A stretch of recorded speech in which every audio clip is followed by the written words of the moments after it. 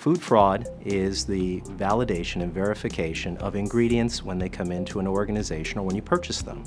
It has many implications in regards to quality, whether they're contaminated or adulterated, in regards to also the quality of the materials that are ultimately produced from those, how the flavors interact with other ingredients you put into place for an organization, and ultimately in the reputation both for the top line and the bottom line of the organization is based upon the quality and the reproducibility of those products that you make from those ingredients. Food fraud can really affect their brand name.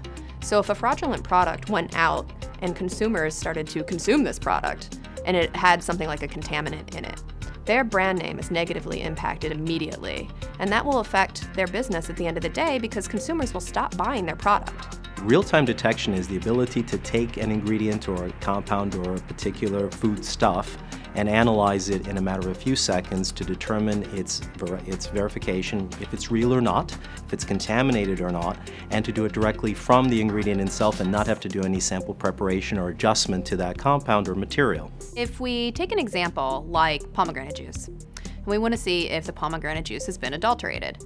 If we look at historical technologies like chromatography, and you want to run a pomegranate juice sample, it might take you anywhere from 25 minutes to 60 minutes. So now take an example of 400 samples, right? You're talking maybe a month worth of time to get through all these samples. We have developed something called a DSA TOF. It stands for direct sample analysis. You are able to take a pomegranate juice, a very small liquid amount, just a drop, place it on the mesh, hit the run button. 10 to 15 seconds later, you have results. There's no chromatography, no method development. You do not have to be classically mass spec trained to run this instrument. It gives you a red-green result. So in 10 seconds, you know if your pomegranate juice is adulterated or not. It's exciting technology.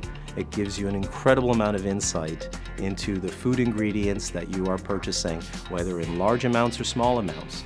It helps in regards to determining what flavors are in the mix.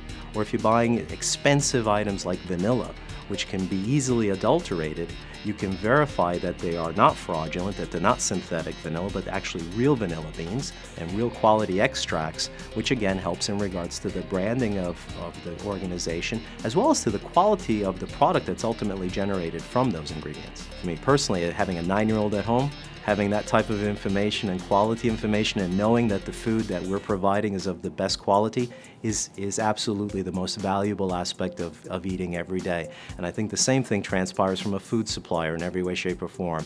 Knowing that, having that level of confidence in 15 seconds or less is just truly exciting technology.